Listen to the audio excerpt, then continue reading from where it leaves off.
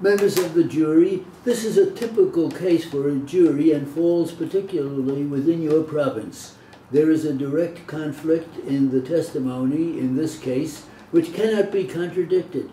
The facts are to be determined and disposed of by you. It is your duty in this case to pass upon the facts. I will give you the rules of law which will guide you and assist you in reaching your determination. Counsel for the respective parties have attempted to aid you by interpreting the testimony for you. But after all, it is for you to exercise your judgment in respect to the interpretation of the testimony.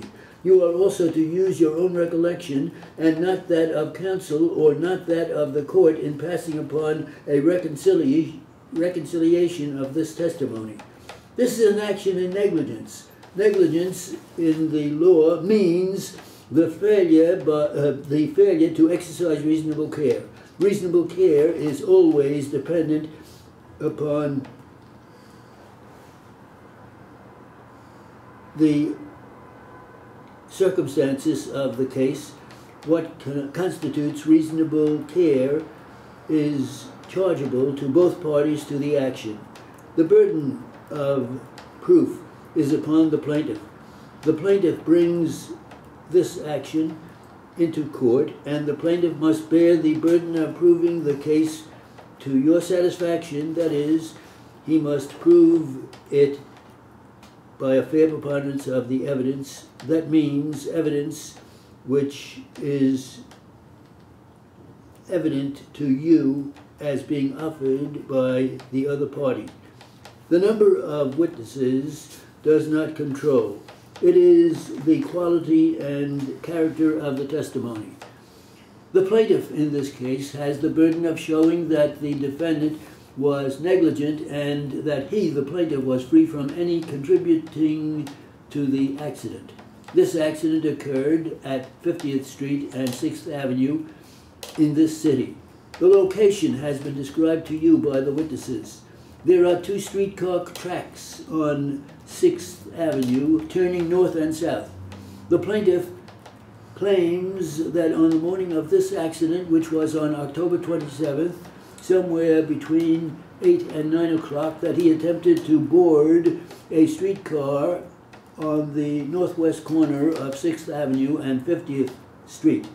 He claims the streetcar was about 20 to 25 feet north of the northeasterly curb of 50th Street, and that would bring the rear of the car about 40 feet further to the north, being in all about 60 to 65 feet north of the northerly curb of 50th Street. The plaintiff claims the car going south had stopped at this point and that a woman preceding him had boarded the car, that he then took hold of a stanchion to the right of the entrance with his right hand and raised his right foot and placed it upon the step of the car and was about to raise his left foot when the car started, and he was dragged for a distance of about 6 or 7 feet when he fell from the car, falling on the left side and receiving the injuries testified to in this lawsuit. He says the car proceeded for approximately the same distance before it came to a stop.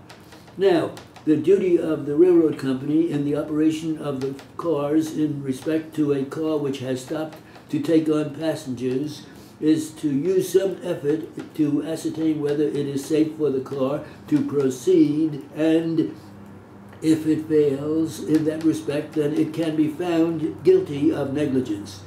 The plaintiff's claim in this case is that while he was boarding the car, it started and threw him to the ground in the manner I have described, although he was using proper care in attempting to board the car. The defendant tells an entirely different story. The defendant claims this accident, the car had stopped at the place where the plaintiff claims that he attempted to board it, that it took on passengers and proceeded, and was into the street intersection and passing over it when the plaintiff, running from the east side of the streetcar, ran toward the west around the rear of the car, caught hold of the rear stanchion of the entrance, and ran along with the car for a short distance and fell to the ground. The defendant claims, under those circumstances, there is no liability upon its part for the injuries which the plaintiff may have sustained, that whatever injury the plaintiff sustained was the result of his own carelessness and negligence and was not attributable in any way to the fault of the railroad company. That is the defendant's claim. The defendant asks that upon those facts you bring in a verdict in its favor. I think I have proceeded or presented the claims of the respective parties. If you should find that the defendant was not at fault, or the defendant being at fault, the plaintiff contributed to the accident, then your verdict will be for the defendant.